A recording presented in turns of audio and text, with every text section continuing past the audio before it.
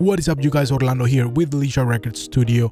Another tutorial for you guys today. How to organize in Cubase your VST effects. Let's do it.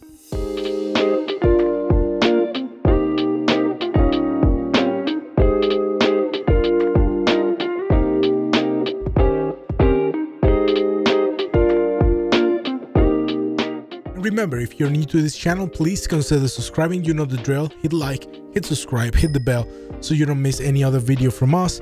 And let's get started. So this window on the media tab here on the right, which is accessed by this button right here in the corner, you're gonna have everything that you need within Cubase. You're gonna have your VST instruments, you're gonna have your VST effects, you're gonna have your loops and samples. We're gonna focus on the VST effects, and I have been procrastinating on doing this myself, so shame on me, because when I updated to Cubase 11 I didn't. Now I have to do it anyways. I already have something already set up that looks more like what I want to accomplish. I did this one, which is all the Steinberg plugins that comes with Cubase, meaning all the stock plugins. I organized them, and as you can see, super easy, super manageable, and it's meters, which is supervision in this case, all the EQs, all the dynamics, all the effects. You get the idea. So how do we do something similar like this? The first step is going into Studio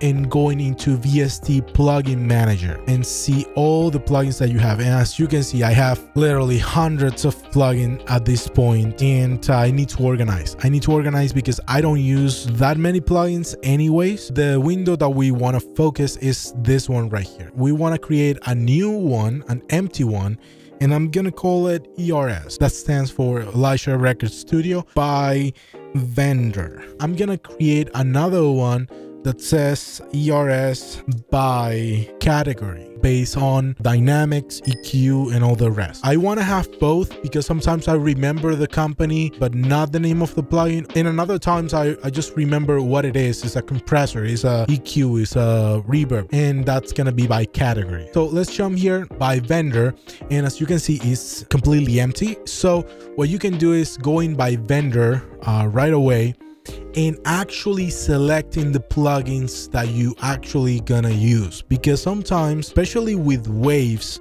has mono to stereo and stereo plugins, and sometimes you don't use all of them. Just select what you actually use and start building upon that. I'm gonna go ahead and select just a few from a few vendors and show you how it's done. Let's create here a new folder. You can go with waves.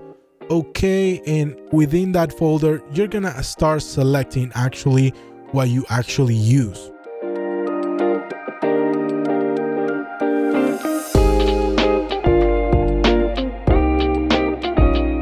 As you can see here, they're all right there. That's gonna look something like that in here. Okay, if you want a plugin shows up first in line,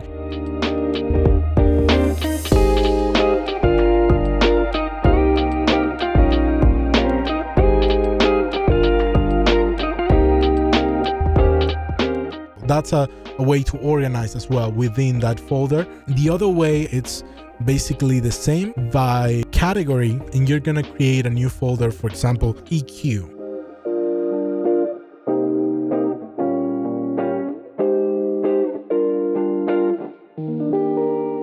Hope you guys enjoyed this tutorial today. If you're new to this channel, please again consider subscribing. You know the drill. Hit like, hit subscribe, hit the bell so you don't miss any other video from us. And until next video, guys, don't stress, do your best, be blessed, forget the rest. See you in the next one.